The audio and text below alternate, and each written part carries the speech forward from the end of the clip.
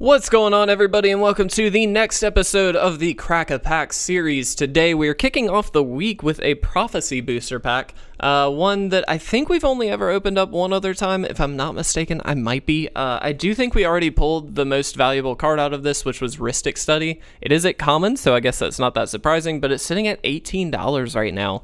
And then dropping down to less than $5, we have Overburden and Keldon Firebombers, both rares. So a lot of interesting stuff in this set. Weirdly, the commons seem to be like the place to be. Spore Frog is also sitting at $2. And then from there, it just comes into like dollar rares, 50-cent rares, nothing all that exciting. So hopefully we pull something interesting. As always, we're going to do the best we can to determine what our pack one, pick one will be. I cannot say I will be fantastic at picking that. I've never drafted Prophecy, obviously, but on top of that, I'm not the best drafter. So we'll do the best we can if we can get it open. There we go. I always forget they do this. There we go. Okay, so the rare should be at the back now. So we'll go through this. Obviously, if you disagree with me, let me know in the comment section below. That's perfectly fine. So our first comment here, Fault Riders is a 2/2 for 2 and a red. You can sacrifice a land and it gets +2/+0 and gains first strike until end of turn.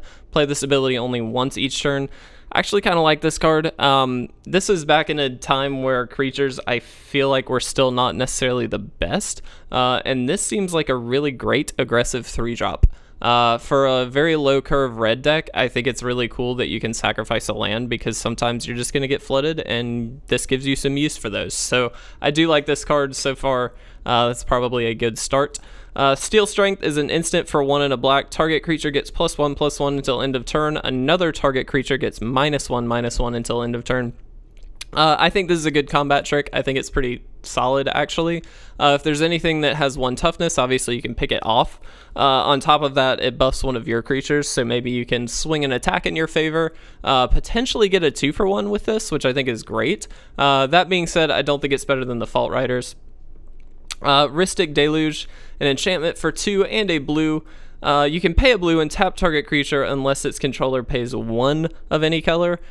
Don't like this card. I think this is pretty bad, specifically in draft. I think there might be some places for this, but it's generally not the best. I like that it's repeated use. You can do that as many times as you'd like, but it just doesn't do enough, and it also gives your opponent a way out, which I don't think is too good. That being said, I could be very wrong. This might be one of those cards that's like technically really good, and I just don't know it. So, Thrive, a sorcery for X and a green. Put a +1/+1 counter on each of X target creatures. I don't really like this. I think it's probably okay if you're in like a go wide strategy. It's not bad, but like in general, I don't think that's too good. Troubled Healer is a creature, 1/2 for 2 and a white. Sacrifice a land, prevent the next 2 damage that would be dealt to target creature or player this turn. Very similar to the Fault Riders in that you're sacrificing a land, though this prevents the damage, obviously. I think this is like not that great. I'd much rather have the Fault Riders and be more aggressive. There's probably a white deck that would run this, and I think it's fine, but in general, not a fan. Spore Frog, so one of the weirdly more expensive cards in the set. Spore Frog is a 1/1 for 1 green. Sacrifice it and prevent all combat damage that would be dealt this turn. Not a good card in draft. The reason it actually holds some value is that you can combo with it with Commander a lot. It's a cool card, but definitely not one I'd want to pick. Soul Charmer is a 2/2 for 2 and a white. When it deals combat damage to a creature, you gain 2 life unless that creature's controller pays 2. This is sort of like really bad lifelink on a 2/2 for 3. I don't like that. I think that's pretty bad. Agent of Shaku. I might be mispronouncing that. It's a 1/1 for 1 and a black. You can pay 1 and a black and sacrifice a land. Target creature gets +2/+0 until end of turn. I think this is just okay. I think it's fine. I like that you can give it to any creature. I think that's cool. But in a black deck, I feel like the mana is more important in a lot of cases. That's part of why I like the Fault Riders so much, is that it's in a red deck. So ideally, it's going to be much more aggressive, much more low to the ground. Hazy Homunculus is a 1/1 for 1 and a blue. It's unblockable as long as the defending player controls an untapped land. Not that great. I think this is pretty bad. It's cool that it's unblockable, but it's a 1/1, so it's not going to be doing too much. Magetta's Boon.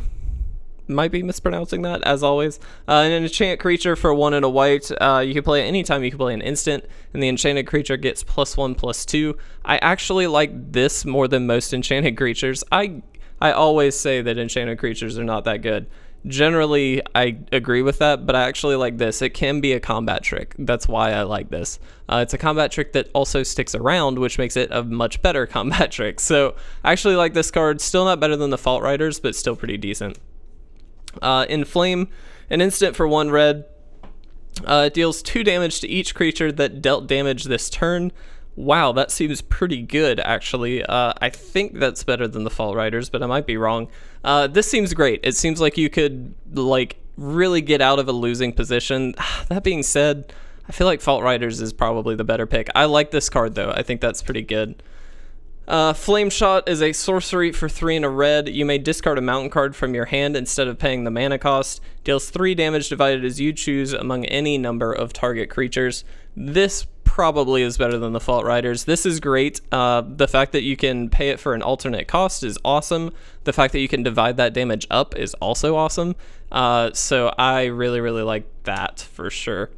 Endbringer's Revel is an enchantment for 2 and a black. You can pay for and return target creature card from a graveyard to its owner's hand. Any player may play this ability, but only anytime he or she could play a sorcery. I don't like this. It's an enchantment. It's a slow enchantment at that. On top of that, all of that, your opponent can play it, so that seems pretty bad. Ventera Snapper, a 2/2 for 2 green. It can't be the target of spells or abilities as long as you control no untapped lands. This seems pretty good, actually, in just a green deck. I don't think it's amazing, but it's pretty good. It's pseudo hexproof, or I guess technically Shroud. So I do kind of like that. I don't think I like it more than the Flame Shot, though. Search for Survivors is a sorcery for 2 and a red. This is our rare. Shuffle your graveyard. An opponent chooses a card from it at random. If that card is a creature card, put it into play, otherwise remove it from the game. This is so much of a gamble. I do not think this is a worthwhile card in Limited specifically. I think this is pretty bad. So my pick would probably be the Flame Shot. I might be wrong on that. Please let me know if you think I am.